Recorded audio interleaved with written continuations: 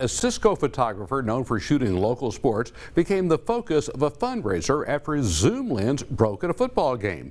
KRBC's Noah McKinnon brings us a reason to smile tonight from Cisco. He may not be on the payroll, but Gary Stinnett is a household name in Cisco sports. Ask any parent, like Shannon Thompson. My oldest child is 30 years old now, and I have pictures that he took even when she was young. Football, basketball, band, since 1999, where you find Lobos, you find Gary. Those are memories that they're priceless. There's no way you can put a value on those pictures. And he doesn't. Gary does it all for free. Yeah, it's something I enjoy doing. So when the wind caught his camera at a JV game, it blew the pod out and the camera fell straight down on the lens. A lot of memories were on the line. It really broke my heart when that lens broke. Thompson called up some other mothers, and soon a full-scale fundraiser was in order. In 2.5 hours, they raised more than what the lens cost. $2,900 raised in just hours, enabling Gary to get a lens even better than the one he lost. Thompson says his response only proved how deserving he really is. He said, I do this because I love to give to people. I do this because I like doing things for everyone else. I'm not used to people doing for me. But people did.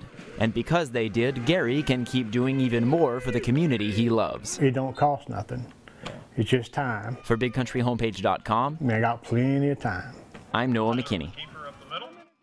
Thank you, Noah. Gary had some money left over after buying his replacement lens. He donated the rest to the high school band for their end-of-the-year trip. His new lens had a successful trial run at Cisco's game against San Saba last Friday, showing more clear and vibrant pictures even in low light.